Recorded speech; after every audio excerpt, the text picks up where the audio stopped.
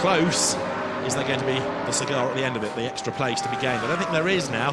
Coming onto the last lap, he's dropped back a little bit. You can see as they come now over the line, heading down towards the chicane, the first chicane. And as they turn their way into that part of the circuit, the gap is up to 8/10 between Souček and Laurens Vanthoor. We've seen that he can do the catching, but he hasn't been able to make really a serious bid for that place. I think we've got the order sorted.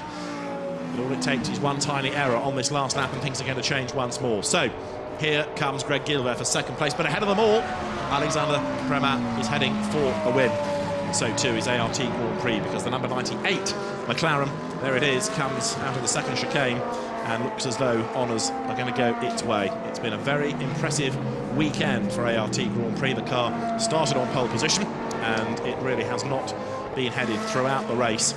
The driver combination has been good. ART Grand Prix, with a great single-seater background, now I think has got its hat on as far as GT McLarens are concerned. They've gone through the growing pains of learning about this car, and now, with those lessons learned, able to run as a very strong team. The gap down again last lap, 7 seconds it was. And it's just Alexander Premat now stroking the car home, making sure that no dramas before him on this last lap as he comes out of the chicane.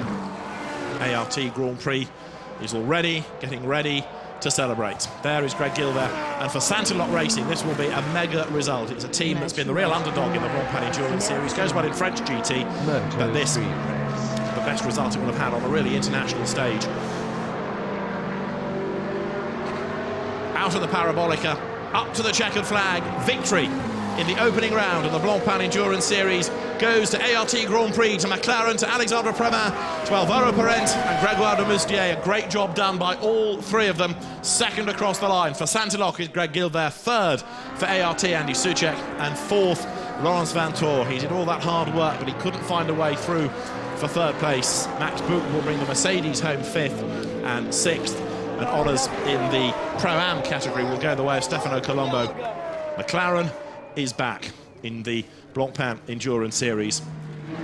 So after a really troubled season last year in the endurance rounds, where the cars just never really delivered what was anticipated of them, this time around McLaren throws down the gauntlet to the opposition and says, come and take us on. And there is the car that's going to win the Gentleman Trophy, despite the flapping bodywork.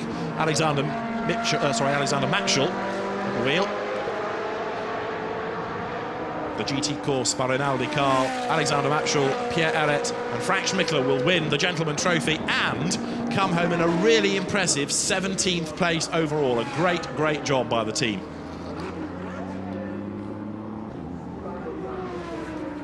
Well, here at Monza, it's victory for McLaren. Only the second win in the history of the championship, because it was Navarra 2 years ago that Fred Makovici and Stef Dusseldorp and Alvaro Parente took honours.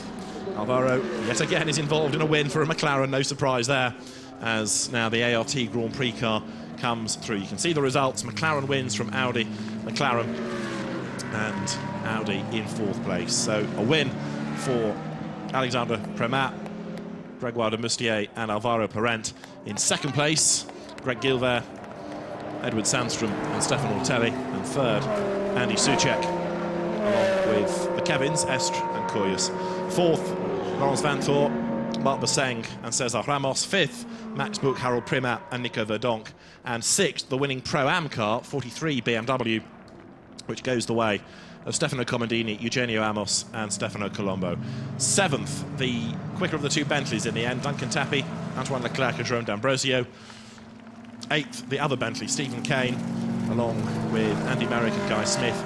Ninth, second in Pro-Am, we didn't see it, but it happened at the end of the race. Francesco Castellacci got himself through and took second in Pro-Am, along with Stefano Guy and Andrea Rizzoli. And then 10th was the 50 Ferrari of Andrew Danilov, Simon Knapp and Andrea Sonvico. And the Gentleman Trophy, won by Pierre Eret, Alexander Matschel and Frank Schmickler. Second in the class was the Sport Garage Ferrari of Georges Cabin, Bernard Delhay and Romain Brandella. And third was the Ferrari of Felipe Barreros, Peter Mann and Francisco Guedes. So ART Grand Prix takes a 1-3. At one point, it didn't look like that was going to be the outcome, but that's the way the cars finish, and they make their way into the pit lane. cars will stop at Parc Fermé, and we should be able to hear from the drivers very shortly.